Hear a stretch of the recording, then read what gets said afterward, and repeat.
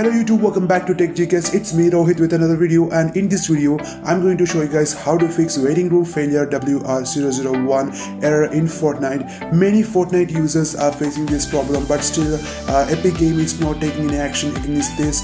I don't know the reason behind that. Anyway, I'll show 4 fixes for this error. I can guarantee you guys a solution for your error. Maybe after following all these methods you may get your problem solved or not. If your problem is not yet solved after following all these methods, you just reach out to Epic Game for a help. So let's get in the video.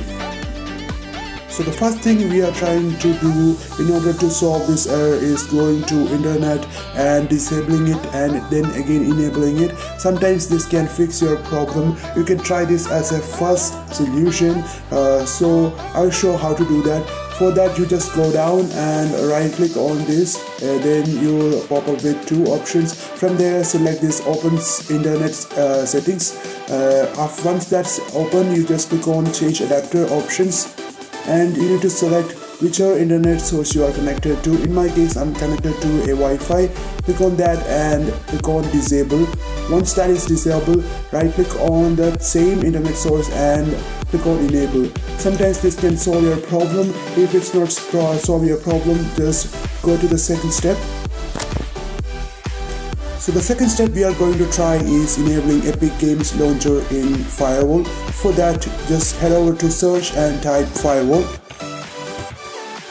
When this check firewall status appears, just click on that, and from there you can enable or disable applications in Firewall. In my case, it is controlled by Avast Premier, so I'm heading over to Avast Premier. But if you are not installed Avast, then you can change it from there. So their protection and Firewall. Okay, you can see here Epic Game Launcher is allowed in Firewall. So make sure that Epic Game Launcher is enabled in Firewall. In your case, if not, then just enable it. If that's not fix your problem, then jump into the next step. For the next fix, you need to go to Epic Games Launcher install folder. So in my case, it is installed in C. So if you install the game on some other drive, then you need to head over to that drive, then click on Epic Games and click on Launcher. From there, click on Engine and then click on Binaries, then Win64, and scroll down until you see a application named Unreal Engine Launcher. Right click on it and click on Create Shortcut. That will create a shortcut in your desktop. Once that is created, just right click on that launcher, then click on Properties. In Target section here, you just at the end of this line just type this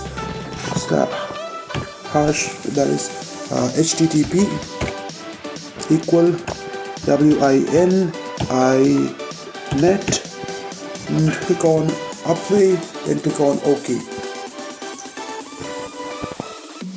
So even after adding the shortcut, if your problem is not yet fixed, then I will provide a text file in the description. Download it, and that text file will contain 3 commands.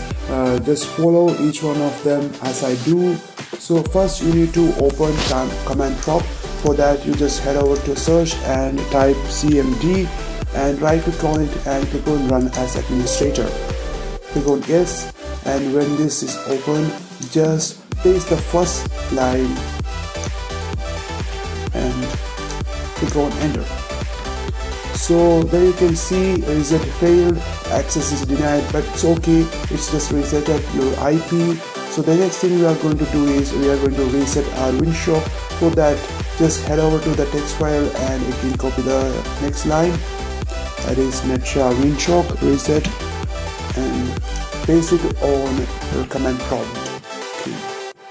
So click on Enter.